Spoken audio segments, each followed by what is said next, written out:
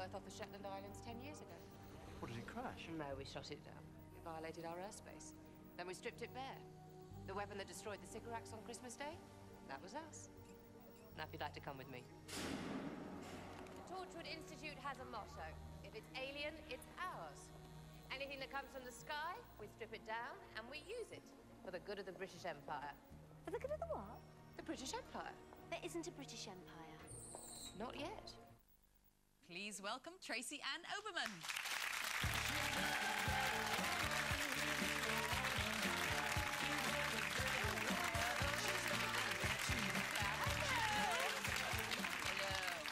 Oh, do you like that music? She's just a devil woman. Oh, that played you. It was written for me. Do you enjoy all the juicy roles that come your way? I do. I like them. I get to play very sort of complex. You know, are they villains? Are they not? Are they victims? Villains? Tell us about this new one. She's a sexy minx. Oh well, Frida Lawrence, marriage to D.H. Lawrence, is a very interesting character. She was. She met D.H. Lawrence, this sort of very charismatic writer. 3 weeks after meeting him, she walked out on her 3 children and her husband in Nottingham, went off and lived with him, travelled around the world.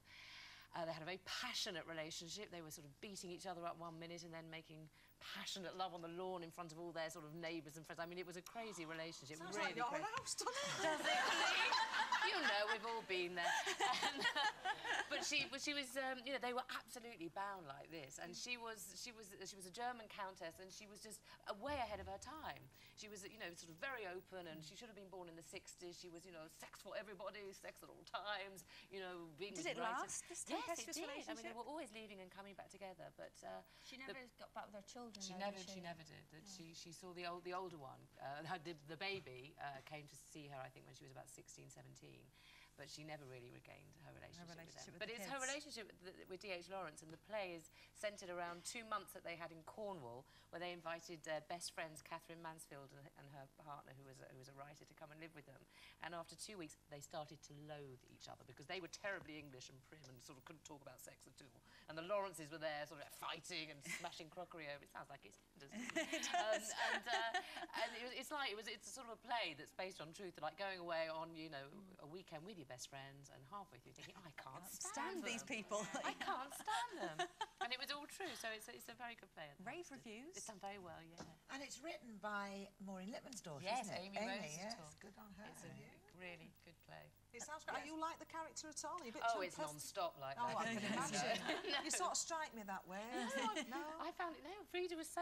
she was, you know... And also she was very sunny, Frida, so he used to insult her and literally be sort of threatening her with a bottle, and she'd be laughing, going, oh, he loves me, really.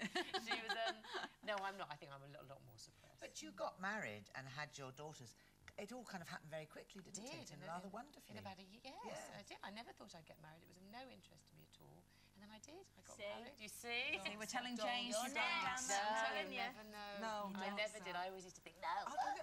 We do that, don't we? Go for the throat. Yeah. Which is usually what your husbands do. Every husband I've ever had on stage and television recently have gone for my throat. But yeah, I did. So it did all happen. I never thought I'd be there, and that's the best thing of all. You know, all professional success is lovely, but I think personal happiness it sort of cements it all. And is that because you've bought him a shed? He has a metaphorical shed. We had a garden big enough, I'd give him a shed, but he has his own little office, sort of studio space. Oh, and he drums, he's a musician, he drums and plays the guitar. It's always good for them to have a shed. I think it's great if you've got a drummer in a shed. Do you? She's got a drummer in a shed. It's wonderful, isn't it? They disappear for 14 hours at a time. Days, weeks go by. No, it's great. It's brilliant. It is that rhythm from the... It's like, do the drums and your dinner's ready. It's lovely, yeah. Do you have a metaphorical shed? I would like to have a little bit of his shed, because it was our shared office until it became the drumming music room. Right. But no, I don't think women get a shed. I get a corner of the kitchen. Yes. That's where we Smells a bit unfortunate. Yeah. This role that you've got now, you said she's a German countess. Wasn't the last time you were on here, you were playing a German lady? I was playing the German air hostess, Gretchen in Boeing Boeing. Yeah. Slightly different type of... A lot more corset wearing in this one. And it's set in 1916. Is this sort of a path that you're going down deliberately? Not Germans. I'm only playing Germans. No, but theatre. I mean, yes, from one theatre role to another. No, it's brilliant, and I really, really have enjoyed it. And I've got a little one. She's, you know, not even 2, and it's been so lovely. And for me to be at the Hampstead Theatre, which is around the corner to where I live, I get to be with her all day, and then just pop down there. It's been great, and it's a lovely theatre. I'm enjoying theatre at the moment. And we can share, you and I, Doctor Who. Doctor Who? Yes, because you're a lifelong fan, Yeah. and I was in a whole series, you know. Were you? It's So a bit jealous. forgotten, that, really. But How yes. was that? Who was the I think doctor? I'll just tell you all about it. No, Who I was was your the doctor? Inquisitor with Colin Baker. Oh, really? Yes, and I Colin Baker? walked on in the first episode with a big Tom hat. Baker. Tom Baker. No, Colin No, Baker Colin. played it for a was it? series. And I sat down in They this don't. big courtroom, and I stayed there then for the whole of the 13 episodes, and then the last episode I got out and walked out again. It was, They just brought you your lunch yes, there. yours was a bit better, I felt, really, a bit more glamorous. No, that's great. You've But done a it's whole exciting, isn't series. it, when you do something that you've always admired from afar. Yeah. It's great to be in it. Absolutely. Do you think will you get asked back? Is I there sort don't of a know. role Every so there? often I sort of speak to Russell and say, look, it's a parallel universe. She could come back. You know, she was a Cyberwoman, and then... But I know I'd love to. You know, it is. So now, because you're at the theatre, obviously your eating habits are a bit of a nightmare, isn't it, when you're at the theatre? Do you ever frequent a greasy spoon? Do I have yes, there is one round the corner where Is we were there? going in rehearsals. Do you like them? I don't mind them. I used to like them a lot more when I used to go out on the tiles a bit, you know. Oh, on with the late night. hangover, Oh, the stuff absolutely, is yeah. Nothing like a fryer. So do you prefer a latte or a cup of tea? These days I'm more of a latte, but I do you? like a square, you know, Do you with like a a tea cafe. cake? Oh, I do love a tea Oh, cake. you say. Can you Got get a to tea bring cake it there? But back. they do tea bloat cakes. one out, don't They they? do, these but days, it's you know. marvellous. I do like a tea cake. Better than those posh biscuits. Colleen's going to start a bit of a campaign on Do that. you know what Tea it is? cake. Tea cake. I think a Yeah. toasted tea My next cake. sandwich board is bring back tea cakes.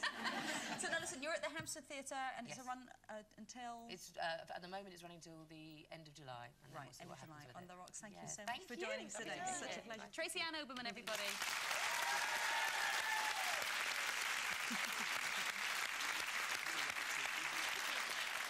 Well, that's almost your lot for today, but before we go, we've heard her chat. Now it's time to hear her sing. Here with Will You Love Me from the album Funk This. Put your hands together, please, for the fabulous Shaka Khan.